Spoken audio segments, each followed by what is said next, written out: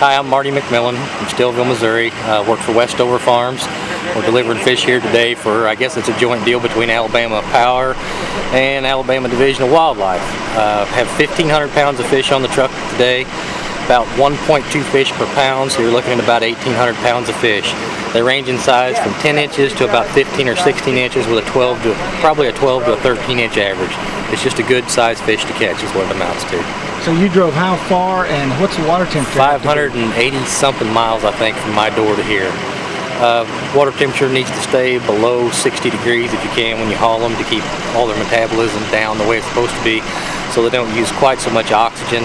We ice down the tanks and get the temperature down to about 40 to 42 degrees to haul fish this far, especially in July and August. It's really hard to haul trout in July and August. Hey, how you doing? That's good.